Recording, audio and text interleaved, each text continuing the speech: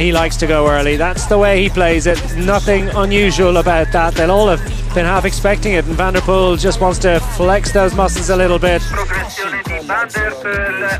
Ricordiamo che la prima parte del gruppo è forte di 12 unità in questa fase. And INEOS see that Ghana has been closed down, so Egan Bernal leaps clear of the rest. The Colombian 2019 Tour de France champion hits the next climb of the day.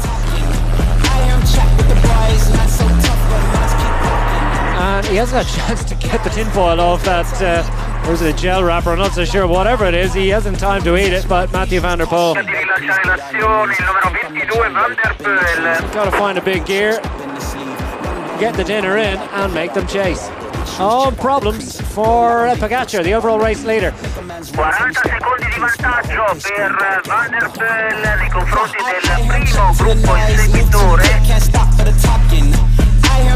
Feeling the pain, and here comes Pogacar to drive a knife into the ambitions of others, and Wout van Aert's not able to instantly respond to that one. 1400 metres remain as we arrive back into Castelfidardo, and Mathieu van der Poel is pedaling squares. He's running on empty. Is there anything left in those legs? 1100 metres remaining for your leader, and Pogacar's coming with a run, but it's going to be too little too late, surely. He's out on his wheels, but he's the winner of stage 5 of Tirreno Adriatico.